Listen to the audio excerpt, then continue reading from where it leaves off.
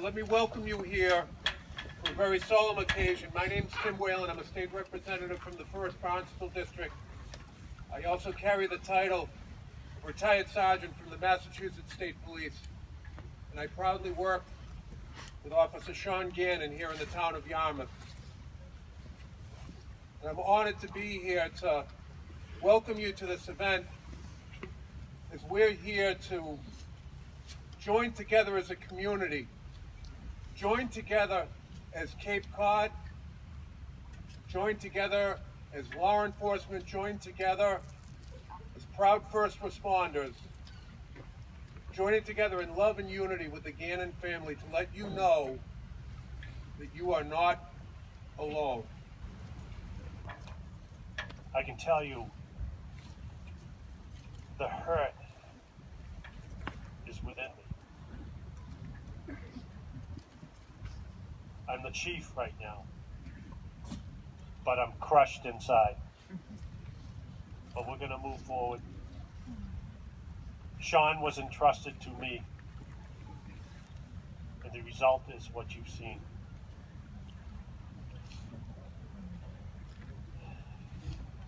We tried to find reason to this, and when I personally am hurting, I have to find my way to resolve the hurt so I can carry on my duties to lead this family through this tragedy. Our offices were shattered. A community that is also shattered.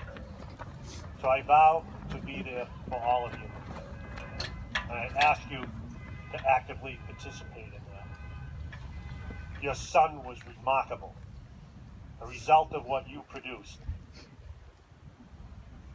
The people he touched and made their lives better.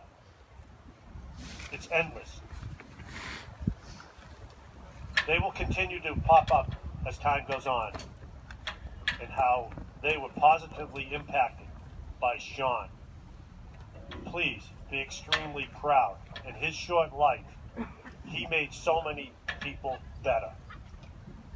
So thank you for what you did by raising this wonderful child. That disgusting person was going to hurt or kill somebody else. And Sean stopped that from happening. It's hard to measure what we prevent, but I can guarantee you, Sean saved somebody's life. For the future, we are going to take Sean's death and push it forward with the help of these men behind me, and they better do it, okay? To change things, to protect police officers, because I'm sick of it.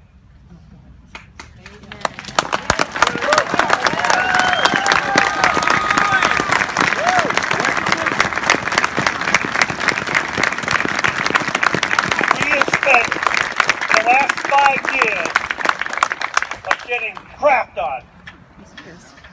We're not doing it anymore. You know our police budget for training just got cut by $1 million? That's ridiculous. Pay attention, everybody. Share your voices. Help us. I don't want to see this happen to anybody ever again.